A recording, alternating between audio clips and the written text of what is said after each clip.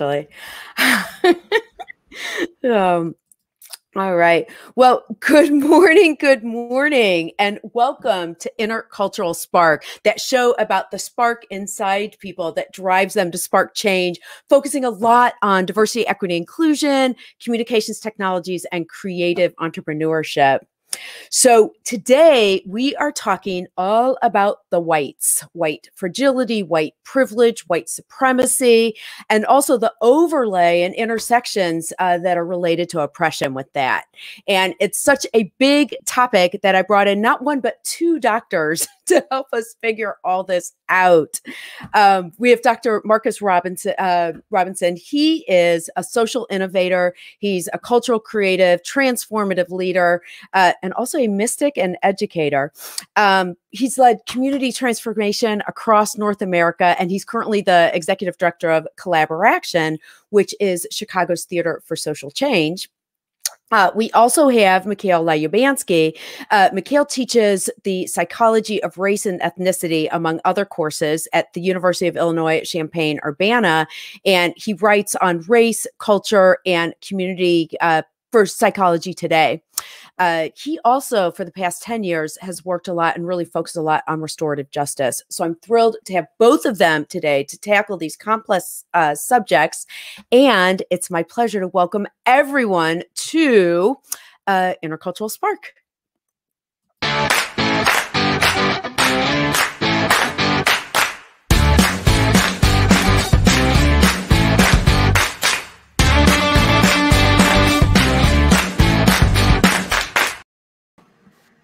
All right.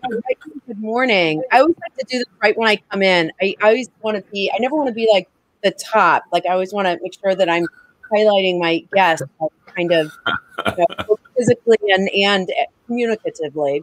So, well, how are you both? Thank you both for being here today. I'm well. Things are great. Thanks for having us. Oh, my pleasure. My pleasure. And Mikhail, always great to see you. Yeah, it's good to see you. Thanks. So we've got a lot to cover today, but I wanted to start. I always do something called the exercise of the day. And that was a lot because of just also being a fitness instructor and, doing the work that I do. I have settled upon this little known genre of fitness called interpretive aerobics, which means that, if we're using all of our communication approaches. So I have one that I thought was so fitting today as we get ready to talk about white fragility, white privilege, white supremacy, and it's called Tabata. So Tabata is, are you familiar with it? So Tabata is a form of high intensity interval training. It was founded by Dr. What's his name? I have it here. It's Dr. Izumi Tabata in Japan. And basically the premise is it's 20 seconds as hard as you can do and then a 10-second break. So I'm going to ask both of you to join me.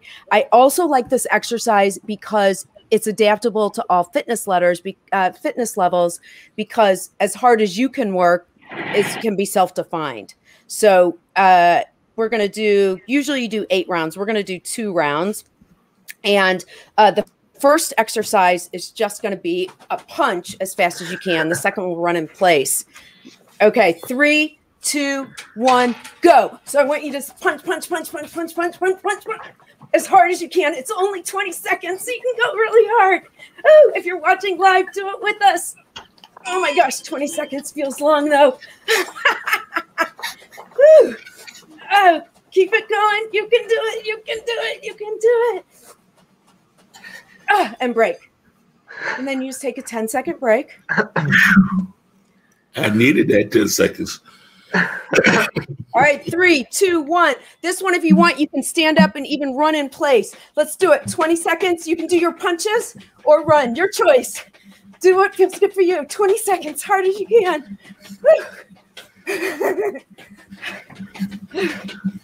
Oh my gosh.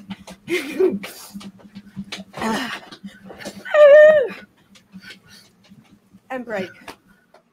Whew. Oh my goodness. And thank you very much. That's the end of our show. We all have to go recover. All right. Here's why I like that. Because oh my gosh, that's so funny. Because I'm out of breath and it's a good start for the day.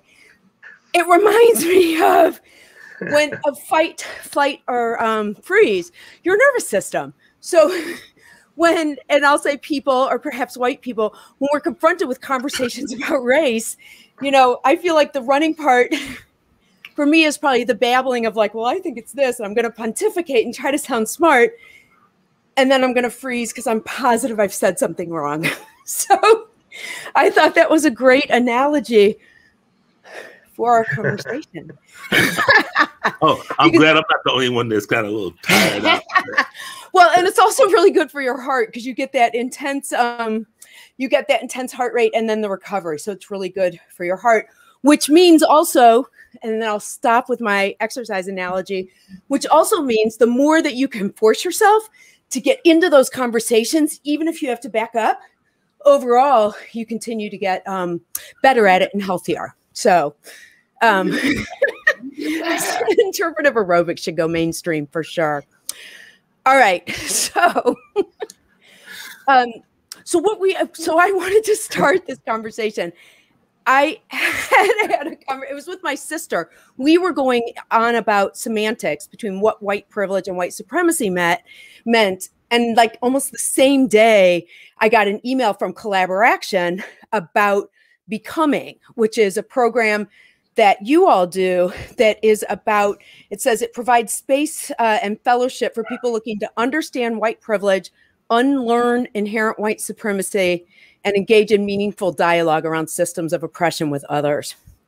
So I thought we would start there because I think for our viewers, what are the definitions of the terms? And can we all get common language about that? So Marcus, if you want to start maybe just with the program about Becoming, let's start there.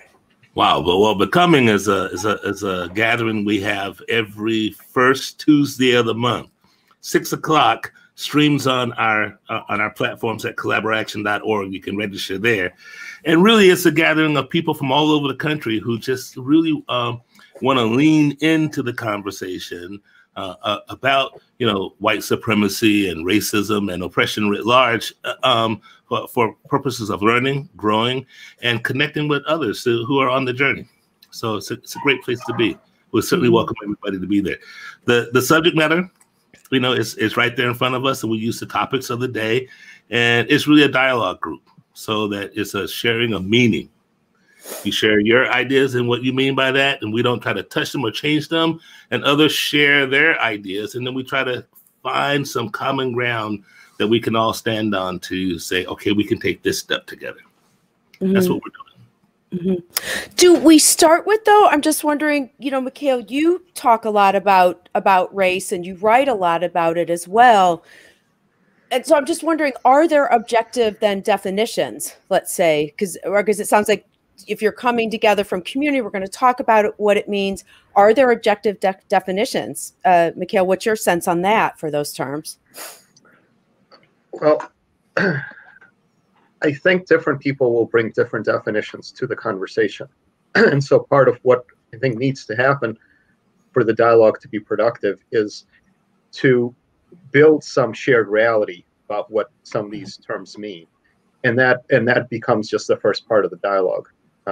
Because for sure, any of these terms, the ones you mentioned, racism, even race, is going to be just different people have different ideas about what those words mean, and they'll mean different things.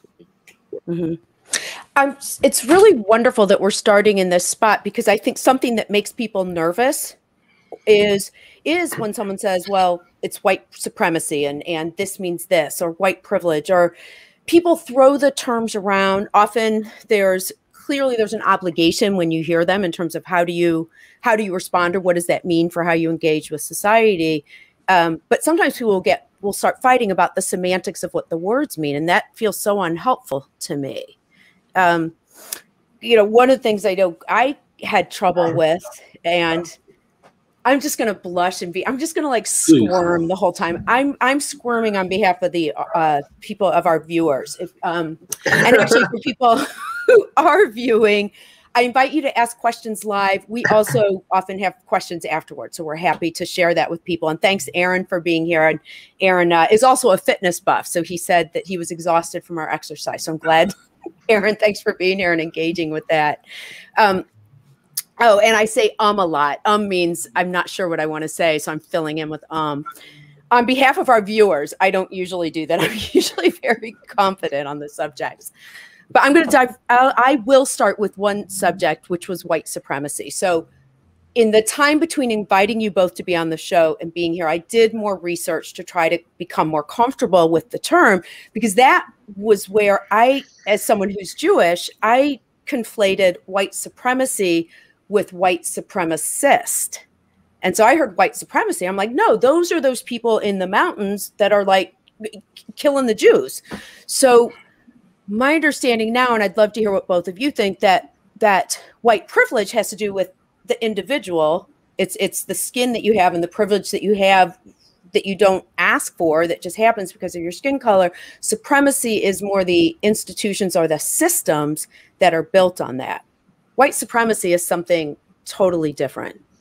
What do you're both nodding your heads. Who wants to go first? Marcus, what do you think about that? Please, doctor.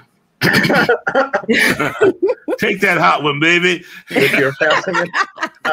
Yeah, I think that's a good way of thinking about it. I mean, the funny thing is, I think a lot of the people who are in the groups that we think of as white supremacist groups, a lot of them, you know, will find some alternative, like there's diversity there too, right? So there's a whole bunch that will identify as white separatists, but will shy away from the supremacist term because, you know, it's a little, they don't want to own that piece of it. They just but what do you see as the distinction? This is fascinating. What is what in their mind would be the distinction between separatist and supremacist?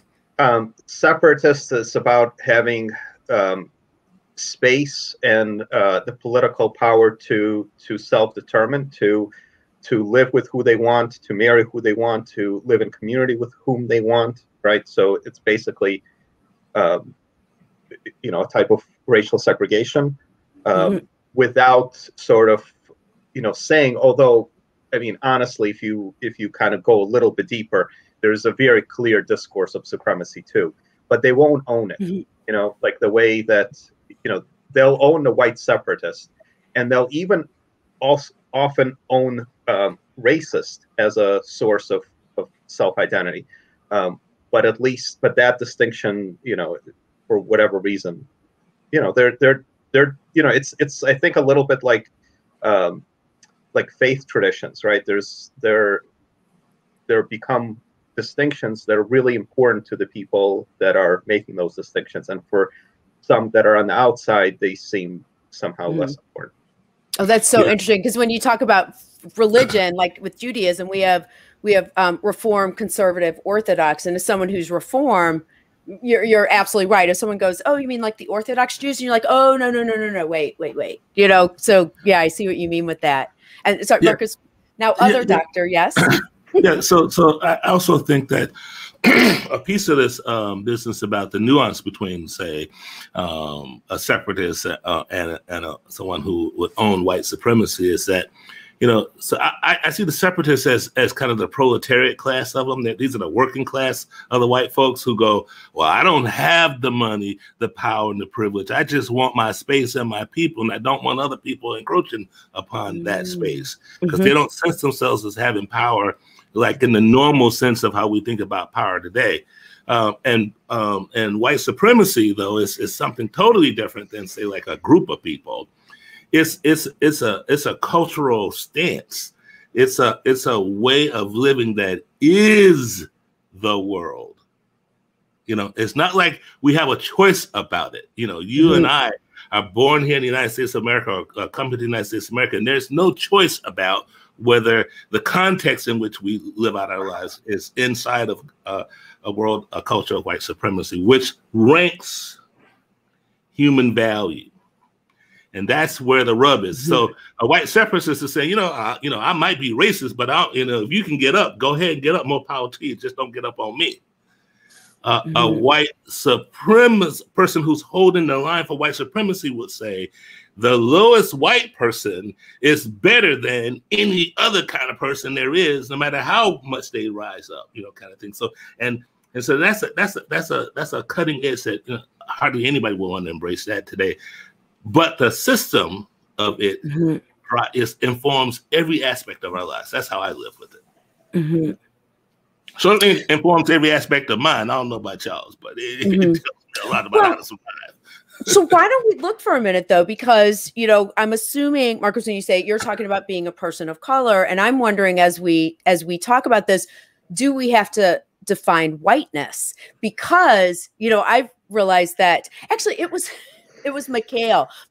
So Mikhail and I feel like we're Twitter friends. We actually met by talking about race and stuff on Twitter years ago. And Mikhail, through something he wrote, dared me one day to spend an entire day with a button on my shirt that said, "I am white." And it was because it was. I have no memory of this. I just want to say, I believe you, but I have no memory of this. You had shared, it wasn't like, was it a little bit, you had shared something that someone said that was part of it, is that being a person of color, that you're kind of like, that's the first thing people see when they see you often, is that you are a person of color. Whereas me, I could say, oh, I'm a mom, I'm a woman. I could put all these things first. And so what does it feel like to have your race be the first thing? And honestly, when I did it, I was going to do it for a week, and wait, my friend did this. It wasn't me. It was my friend. She was going to do it for a week. It lasted for a day because like the person at the bank was like, oh, what's that? Like people, the way that people reacted to me wasn't who I thought I was. And I was like, oh, I don't like this. Well, so do we have to find whiteness? Do people need to claim their whiteness to even come to the table for the conversation? Diana, I just want to give credit because this wasn't my idea, and I want to make sure that we attribute it to the at least my understanding of where it comes from. This was something that I read from a Black theologian who goes by the name of Thandika, and she talked about the race game, and she challenged people. And she challenged people to, when they talk about other white people, to use the racial identifier when they do it, in the way that white people often talk about people of color. And so I think that's probably what was happening on Twitter and what anyway. And so and that was my interpretation. She gets credit for that. I appreciate that so much. So, all right. So let's talk about that. So do we, if we're talking about white fragility, if we're talking about these different terms, do we first have to define whiteness? You know, it's interesting. I'm glad white folks are starting to ask that question, because people of color got really well defined long time ago, right? And whiteness really never had. That's one of the privileges of being white, is not having to be defined or categorized in any way, which is to say subservient to everything. Cannot be categorized or labeled, kind of thing. So it's good that it now has a category and has a label, and people are self-identifying as white. But white is is political and cultural more than anything else, because it's not really a marker of your skin. It is a marker of your political stature in the caste hierarchy.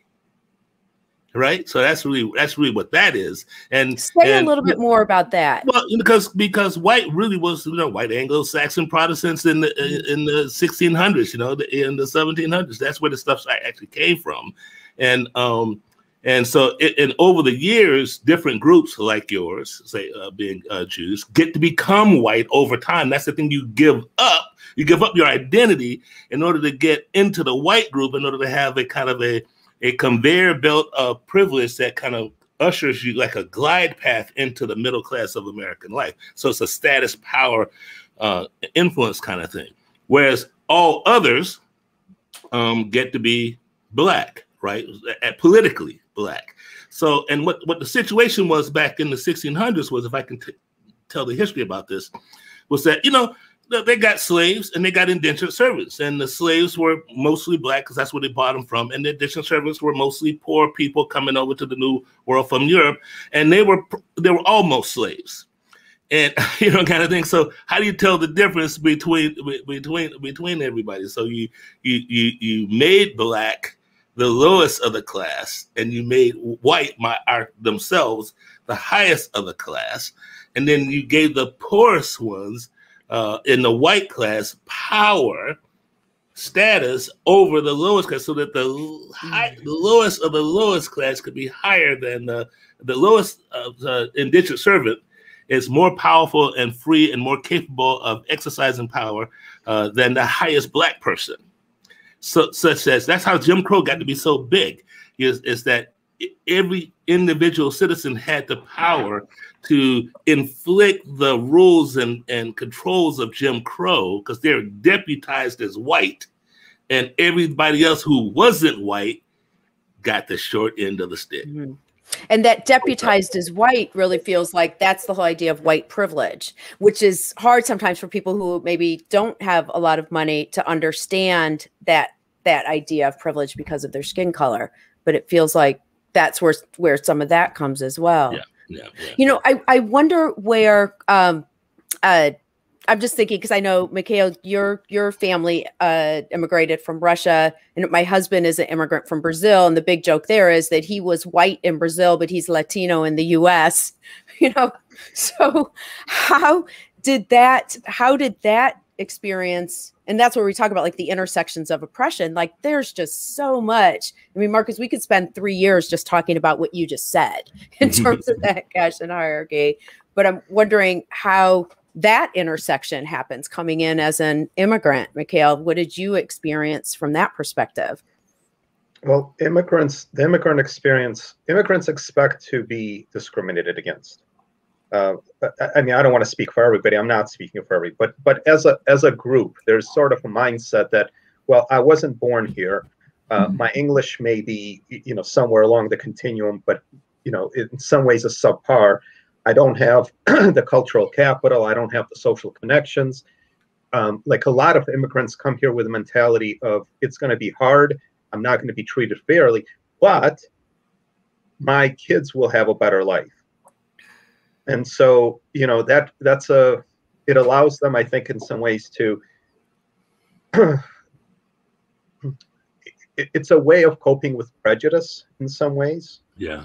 Right. You know, it's a coping style. But the story is that it's temporary, right? And that's a story that I think, you know, other groups can't tell themselves.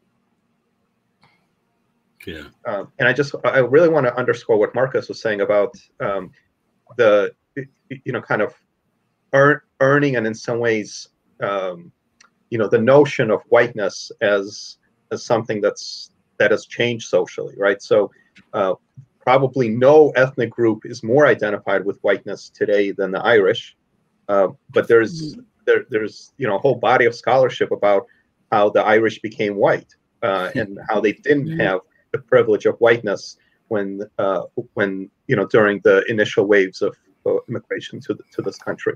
The Italians had a similar you know, kind of path into whiteness.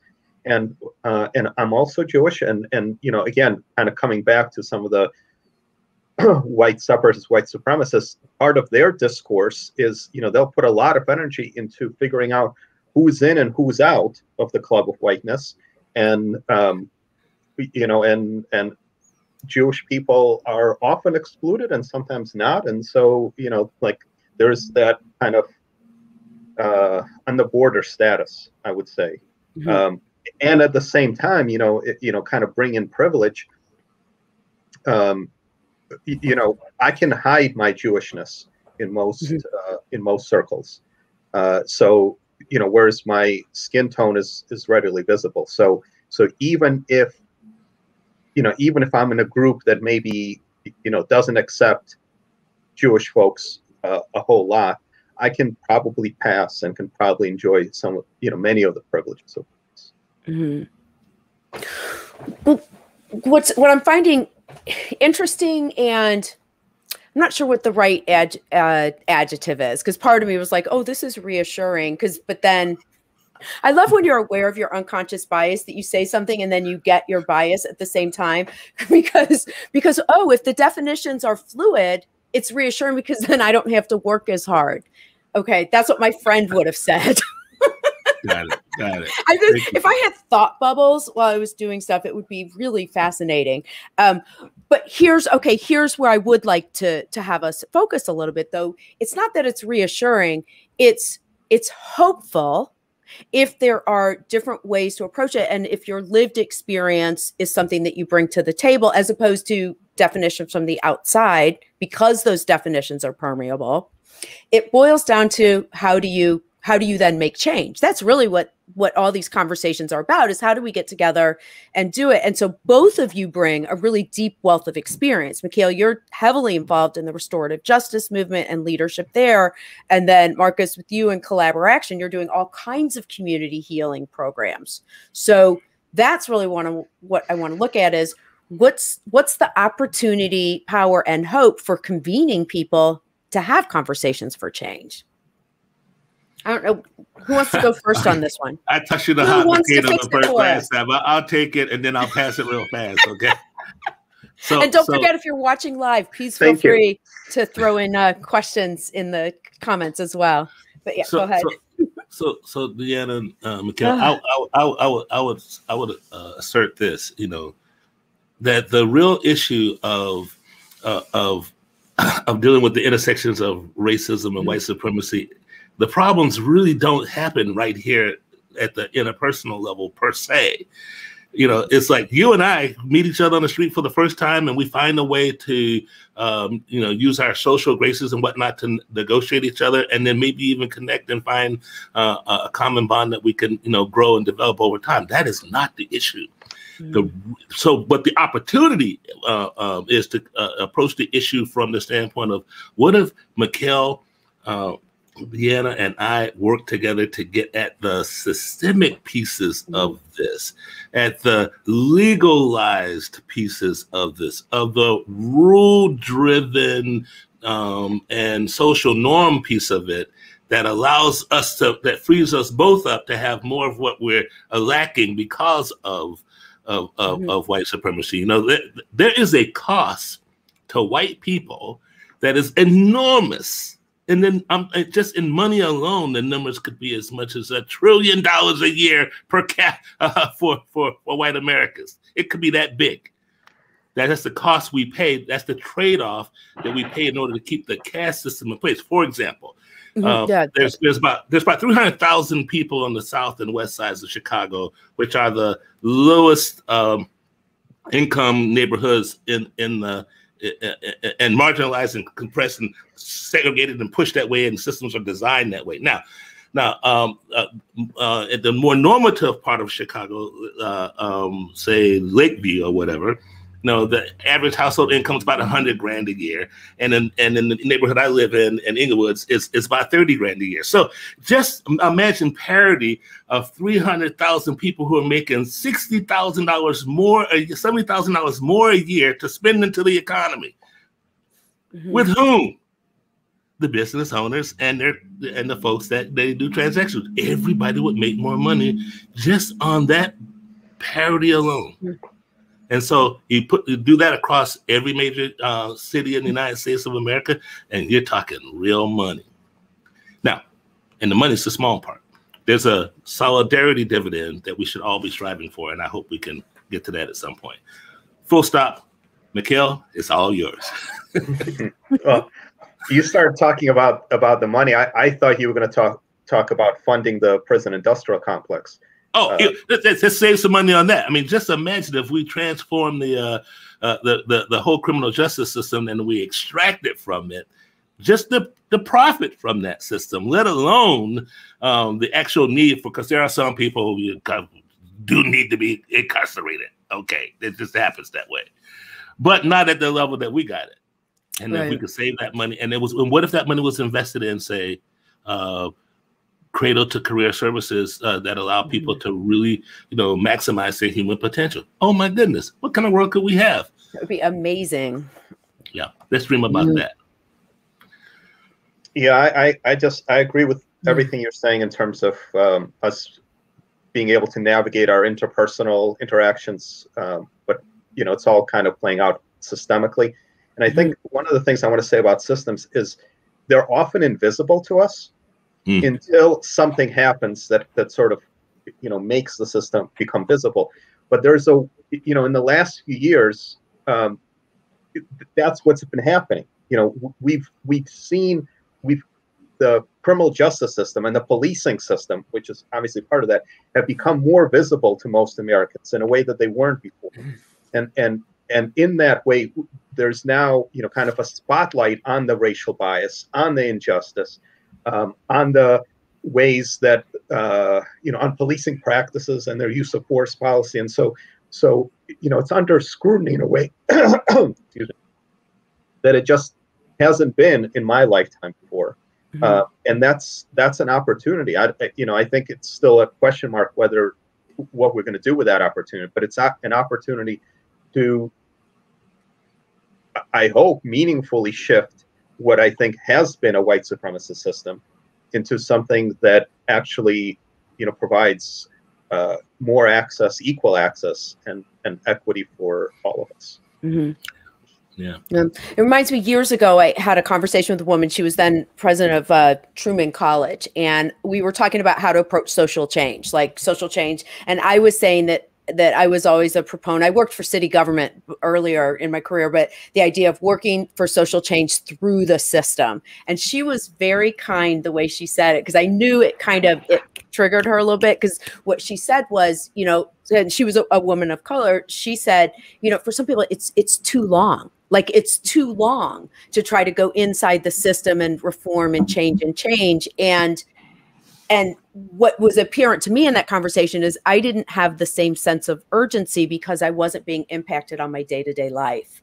And when you see all of these images, and certainly with the verdict this week in the trial with Derek Chauvin and George Floyd, is that people are starting to see the urgent need for change, because you're seeing how unjust and how many people are being hurt. You're hearing the personal to the collective. You're seeing these really personal stories, and you can't believe that that happened to that person. You know, a 13-year-old being shot, or you know, as a mom, you're like, that could be your child. Like, your child.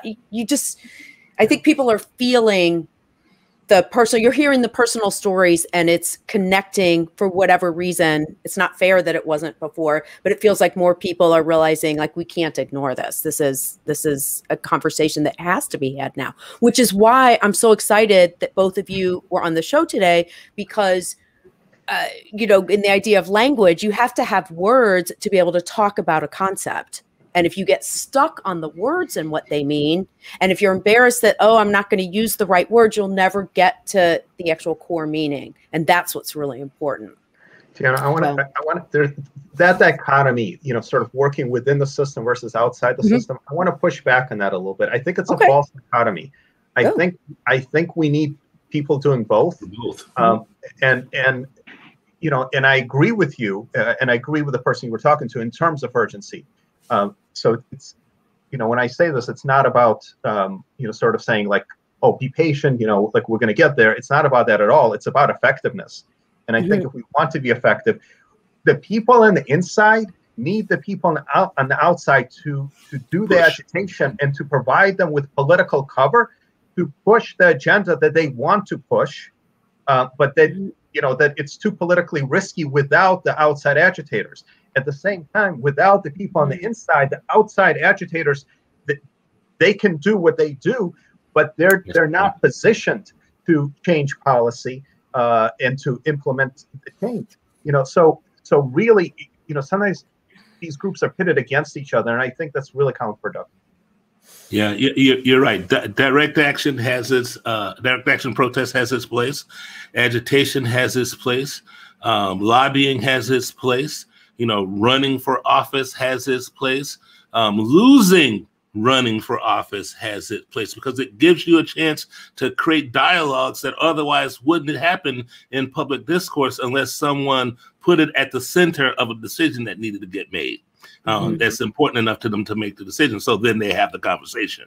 So these are super important things. And then, like, on the inside, you know, the hardest thing to do for a direct action protester who knows how to make that thing heard on the outside is govern on the inside. And the most difficult thing for somebody who's like got this most nuanced, delicate, negotiating thing they're trying to do to in a game of interest, trying to get, you know, progressive change to happen at the pace of glaciers melting, okay, and to have a person outside throwing a rock, coming through the window and hitting the person that they were trying to get the yes out of. All right, these are very, very difficult things, but the point is that they're necessary. They're necessary, and power concedes to nothing without a demand. All right, so it's so that you need that pressure, and then ultimately, I think that you know, we simply at this point in our development as in our feral development as humans, we're not quite yet domesticated. I don't think we are definitely feral, but you know, we're pack animals, so we'll roll with each other. The thing to do is to, you know, we need our folks who are in polarized positions to have opportunities to work on stuff together, to actually engage around what could be seen as meaningless incremental change. And it might be in the larger scheme of things, but it isn't the change that we're after in the policy or practice that we're doing. It is the meaningful engagement and humanizing of the other that is required so that we can then take more risk with each other around, you know, like doing this thing. Because let's say the risk. So police, defund the police, militaristic police. Neither one of them are good solutions, right?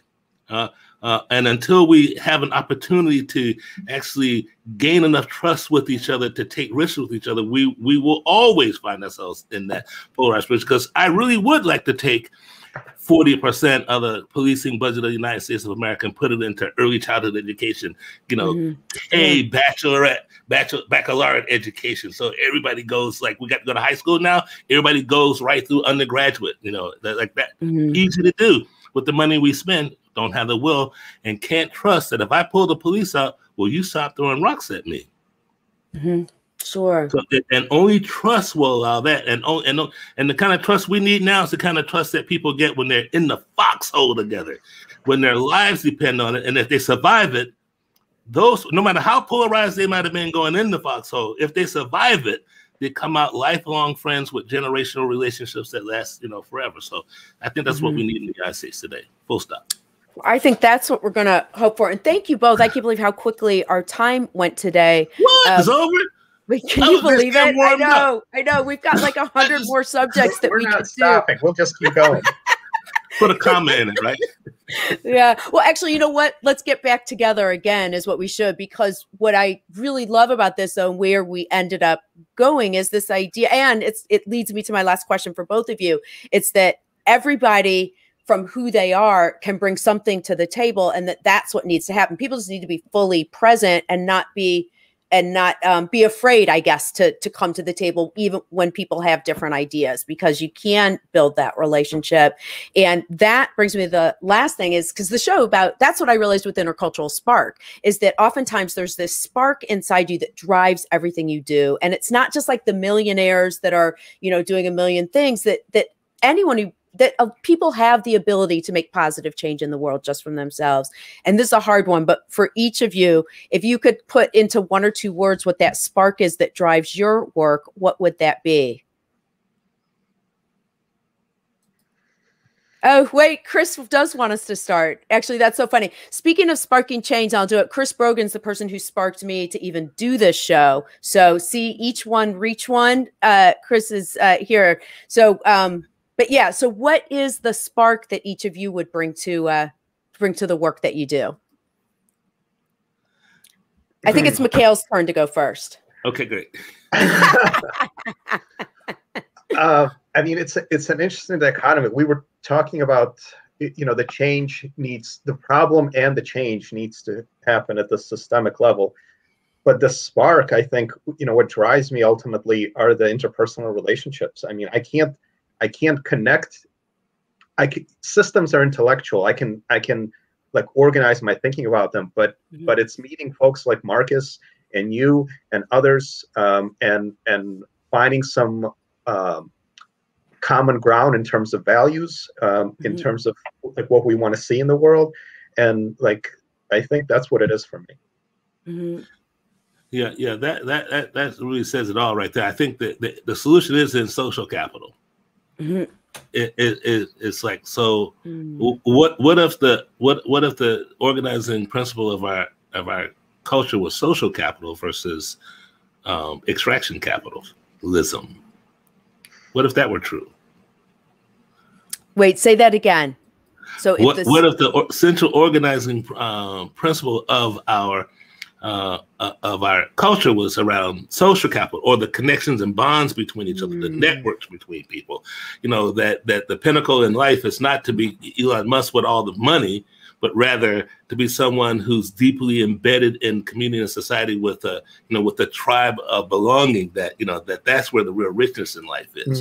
And so that we get away from an extraction, as opposed to extraction capitalism, which is really about using free markets to, you know, to commoditize everything and make a lot of money for a few people with the efforts of a ton of people. So it's a different way of looking at the world. That's all. Absolutely. Go ahead.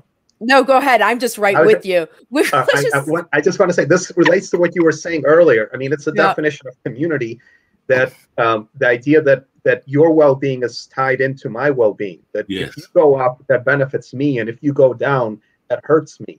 And if we can extend that sense of community to all of us, right? Like that's what I'm hearing you describe. Self-interest aligned with greater good is how I live with it, you know. So when I get what I want by doing good with others and supporting the well-being and support of myself and others, that's a cool deal. I feel like that was the theme from A Beautiful Mind. Wasn't that what that economist said? That going for the greater good would benefit the individual. That is an entirely other subject, though, about what is broken with capitalism, though, because that whole thing with companies, you know, what they make a $4 billion loss, and then the CEO got a $40 million raise, and they had to lay off like over 100 people to do that. That we can, I don't know if I can fix that one, but definitely committed here. I'm so grateful to you being here. And I feel like this was really hopeful and helpful, because so many people are afraid to engage in conversations because they're afraid they're going to get it wrong. And it really sounds like if you're open-hearted, positive, and willing to bring what you can to the conversation, there's almost like no way, and listening, there's almost no way to get it wrong, because you're making those relationships, and that's the foundation to move forward. So yeah, you bet. Thank you so much for having us. Thank you so much. We'll have to get together another time. This was wonderful. So stay with me. I'm going to end our show. Really grateful to see you both. And thank you so much. And thank you so much for all the incredible work and studying that you did to come to this moment with so much incredible resources and value to our listeners. So thank you. You're welcome.